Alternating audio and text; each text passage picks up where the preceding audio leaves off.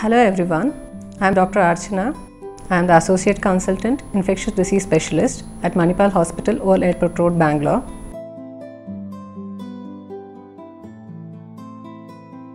There are few groups of children who are at risk for tuberculosis. The first being, if a child is in close contact with an adult with active tuberculosis who has been recently diagnosed in a household. That's the first one. Second thing is any child who is less than 5 years of age, especially less than 2 years of age, or if a child is not being vaccinated against tuberculosis, that is, there's a vaccine called as BCG vaccine which is given at birth which prevents tuberculosis. Fourth one is if a child is being infected with HIV, that is human immunodeficiency virus, they are at high risk of acquiring tuberculosis. The other being if a child is malnourished or if the child is on any immunosuppressant medications, like example being steroids, or if the child is on chemotherapy for any cancer, these children are more prone to get tuberculosis.